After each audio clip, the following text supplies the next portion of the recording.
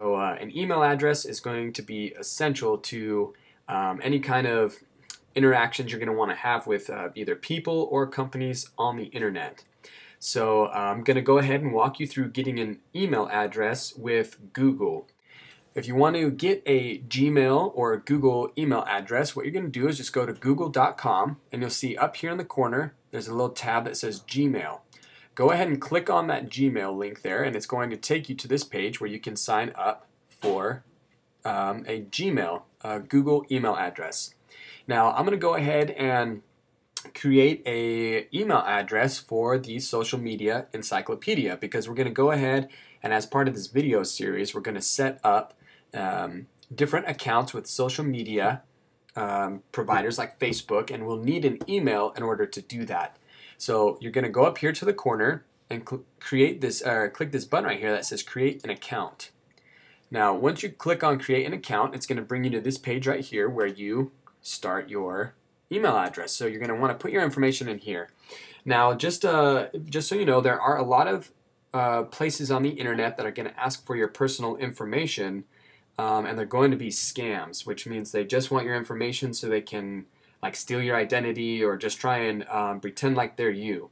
Now Google is one of the most well-known websites on the internet, and so as long as you are on the correct page, you go to google.com and click that Gmail link up in the corner, and you get here, you're good to go. You don't have to worry about putting your information in here. And they're only asking for your name, so it's not anything that's super private. So I'm going to go ahead and put in my first name and last name, which will be social media, because we're doing the Social Media Encyclopedia.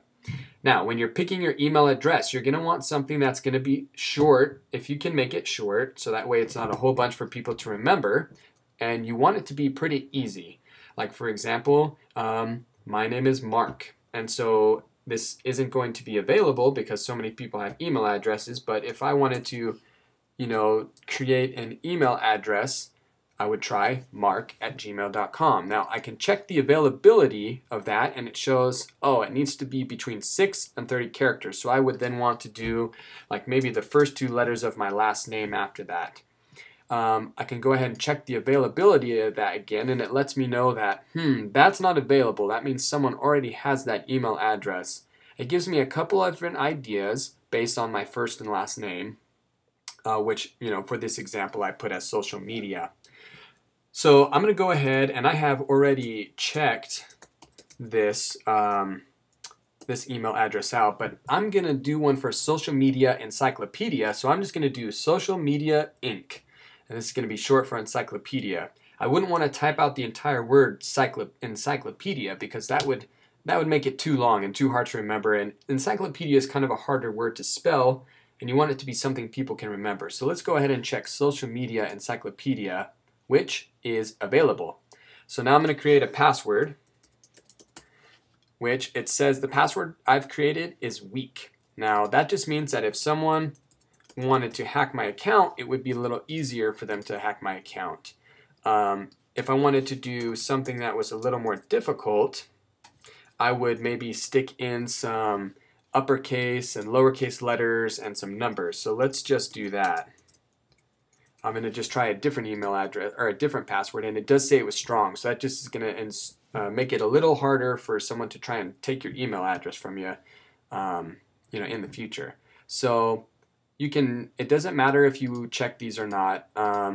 It's just going to make it easier for you to sign in the future, because it will just go straight into your email. If you want your email to be a little more private, like you don't want it to just straight sign in for you, then just go ahead and uncheck that. If this is for example, a computer that you share with other people. For Enable Web History, if you want to learn more about that, there is a link here that you can check. I'm just going to go ahead and leave it checked, and if you want, you can click Learn More, and it will explain that to you. So, let's say you forget the password you picked. This next part, the security question, is going to enable you to have a question that they will ask you, and only you know the question and the answer. So if you lose your password, then you'll be able to have them send it to you again. Now, you want it to be something you'll remember. these questions right here are okay, but there's a question I'd rather do, write my own question. That's going to be, what is the name of your first pet? Okay, the name of my first pet was Dollar, so I'm going to put Dollar. And you may be thinking, why are you showing us your security question? We can take your email. Well, the way it works is they're going to send this email, the password to your email address, to a different email address if you have one. And if you don't, they'll you can put in your phone number and they'll text it to you or call you and tell you what it is. I'm just going to go ahead and put in my other email address. So that way, if the password gets taken or if I forget it, they'll just go ahead and email it to me personally. All right, so location, United States. I'm going to go ahead and put in my birthday.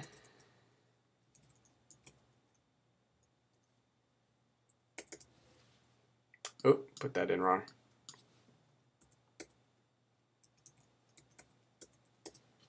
Okay, now this is a situation where the internet's kind of being goofy. So you have to retype the letters that are in this to make sure that you're a human being and not just a computer that's trying to generate a bunch of random emails. Well, since it kind of cut it off here, I'm going to click this little arrow that's a circle here, and this is going to refresh it, give me a new one.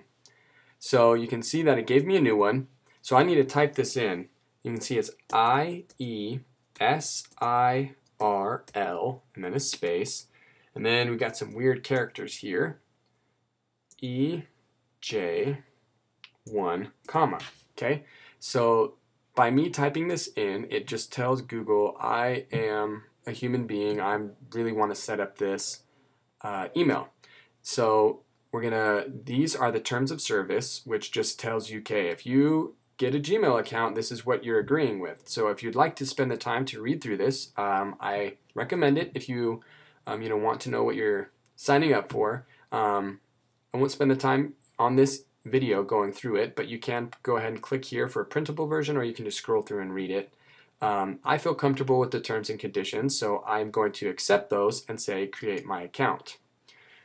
Okay, as part of Firefox, it's going to offer me to remember my password up here. I'm just going to go ahead and click not now, just for now. But you see that there was a problem somewhere along here. It said that maybe I didn't enter it in correct the first time, so it's telling me you need to redo this. So I'm going to go ahead and put my email or my password in again. Make sure I put it in correctly both times, and I'm going to scroll down, and it looks like I did the date wrong. So as far as putting in that date correctly, I realized that you need to put slashes. So we clicked, accept, I agree. It brought me this page right here that says, congratulations, you've signed up for Gmail.